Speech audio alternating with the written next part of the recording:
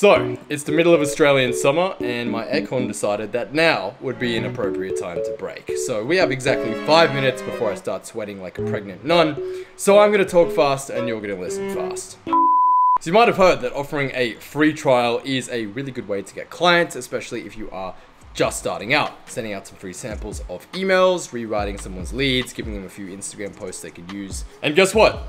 I totally agree. That is absolutely one of the best ways you can go about landing clients. It's something that I've been recommending to my clients for years. It's worked very well for them. And I know big name A-list copywriters like Goff, Stefan, Georgi, etc. recommend pretty much the same method. And they have hired a ton of copywriters who have done exactly that for them. But Sean, the title of this video is literally why you should never offer a free trial as a freelance copywriter. This is clickbait, dislike, unsub, I'm calling the cops, and I'm telling your mom.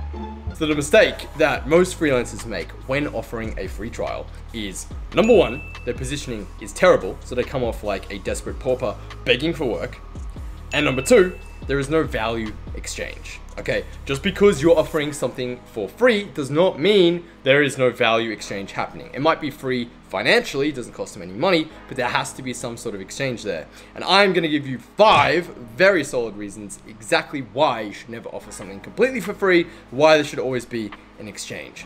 But first, a little story which I think proves my point perfectly. So I have 2 good friends and mentors by the names of Taki Moore. He's a rockstar business coach that coaches business coaches. Does about $15 to $20 million a year and never wears shoes. Really, really amazing human being. And the other guy, his name is Grant Lewis. He was actually Taki's boss at the time. And fun fact, he used to be Showtek's ex-tour manager. If you follow dance music, you would know that. Showtek, obviously 2 of the biggest, most famous DJ duo of all time. But in a past life, before Grant was flying around in private jets with famous DJs and models, he used to run a restaurant marketing agency. Now one day, him and Taki were tasked with launching a new pizzeria in the heart of the Sydney CBD.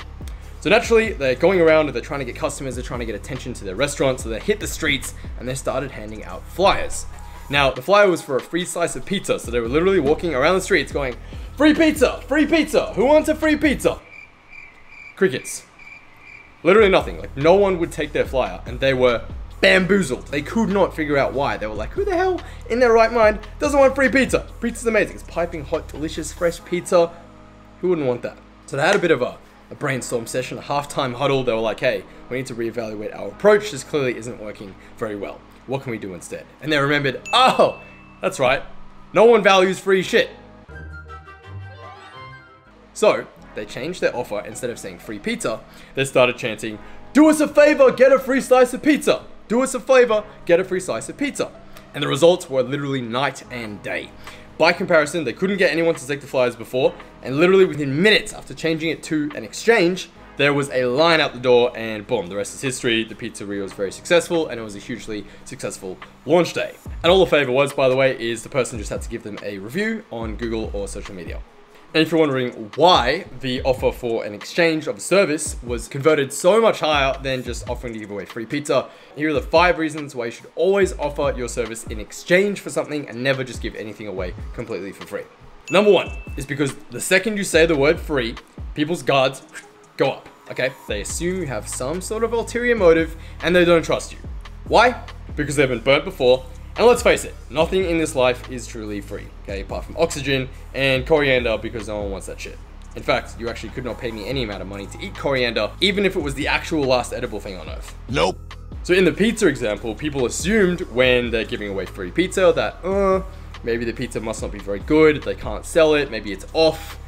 People make up all sorts of reasons and rationalizations why it must not be very good, and so they don't take it. And I've actually seen this firsthand in my town as well. Someone giving away free $20 voucher to Uber Eats on the street, and no one would take it because it was free.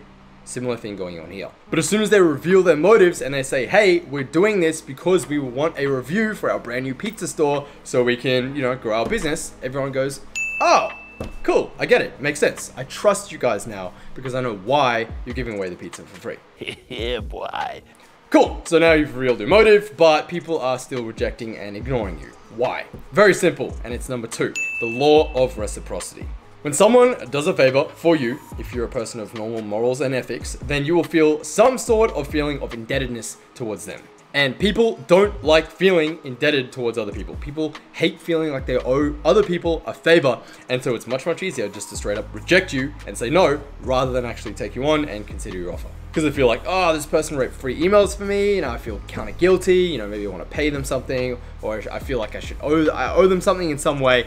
And it's much, much easier to avoid that whole situation by simply just ignoring your email. Nope.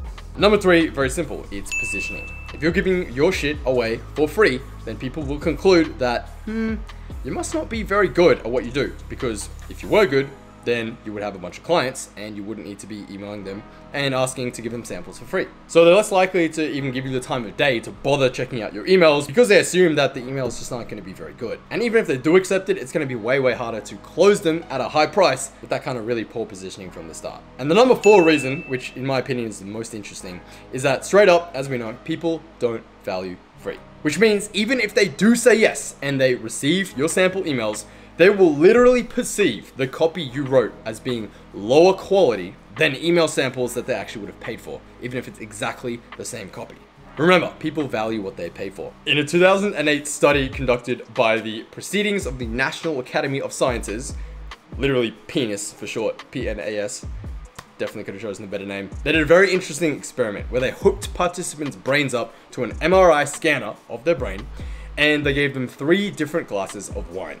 So one of the bottles of wine was a super shitty, cheap $5 bottle of wine. They also had a mid-range $35 bottle of wine, and then they had an expensive $90 bottle of wine. Now here's the interesting part, is that they lied to all of the participants about which bottle was which.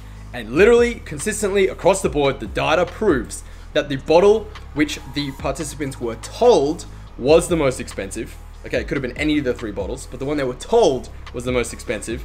Not only did the participants rate as tasting better, but the literal pleasure centers in their brain lit up on the MRI scanner more when they drank the one that was perceived to be more expensive.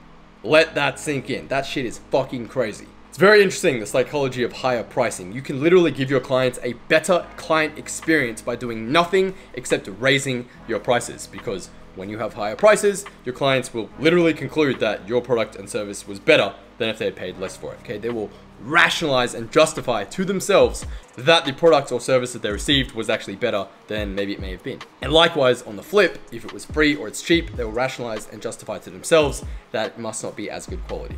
That's pretty mind-blowing shit. That's pretty fucking crazy stuff.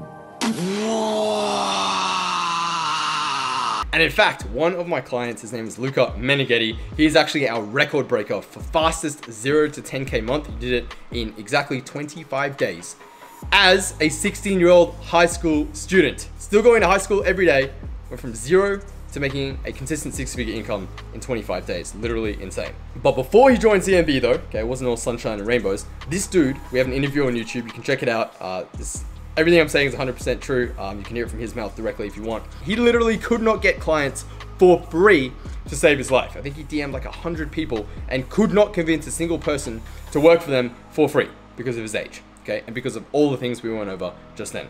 When you offer your services for free, number 1, their guard goes up, okay? They feel like you have an ulterior motive and they don't trust you.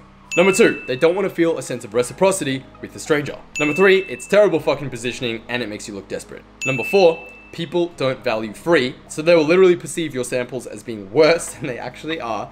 And number 5, obviously, is that you are missing out on a testimonial or a referral that you could have got had you just asked, okay? So by asking for a testimonial or a referral, or both, not only are you getting valuable, testimonials and referrals that you can use to grow your business, but they are more likely to say yes than had you just asked for nothing in exchange, and they will literally perceive your copy that you wrote to be better than if you were just giving it to them for free and wanted nothing in return. Let that sink in. Let that sink in. It is literally advantageous in every single way possible to ask for something in return than it is to just give people samples for free. And remember to always ask your clients to test the copy that you wrote for them. Okay, never just give them copy and be like, here's some samples, see you later. Crickets, okay? The number 1 primary reason you are sending people free samples in the first place is to demonstrate your writing ability, okay? Rather than talking about how good you are, you're actually showing them firsthand how good you are. But you have to make this a condition of sending them samples. You have to ask that they test the copy that you wrote, okay? So they actually have to send out the emails that you wrote, or test your lead versus the current lead that they have for their sales page. And if yours wins, it's literally game over. You have yourself a client just like that without needing to do anything else. Okay, it's literally that simple.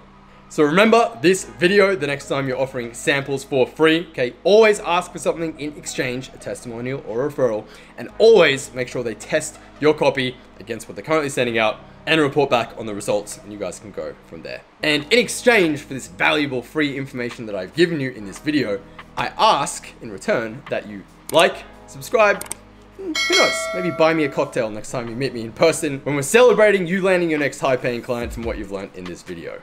On that note, I am sweating like a cow in a slaughterhouse right now, so I am gonna go eat some Italian food. Hope you have a tremendous rest of your day, and I'll see you in the next one.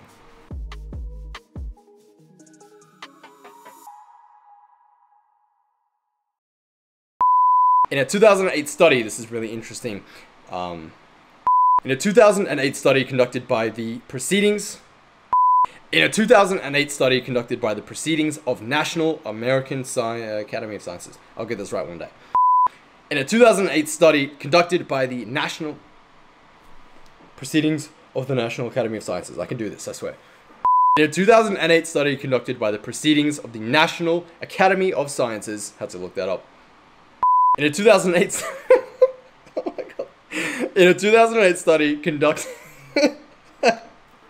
oh shit. Okay.